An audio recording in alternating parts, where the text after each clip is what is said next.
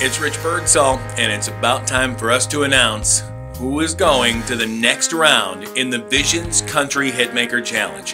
First off, before we announce them, I want to go ahead and thank each and every one of you that got in on this contest, that put forth all of that effort to show off what you've got.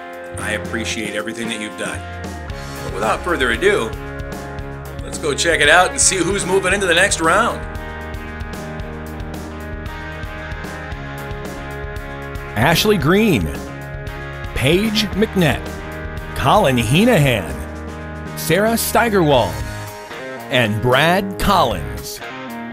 Big congratulations go out to all of our contestants, including our top 5 for the Visions Country Hitmaker Challenge. Now, as you know, we'll end this at Tioga Downs Casino in Nichols for the last round of voting. The winner of this will be opening the Toyota Country Lights Festival at NYSEG Stadium. And someone is going to watch that show from the back of this truck.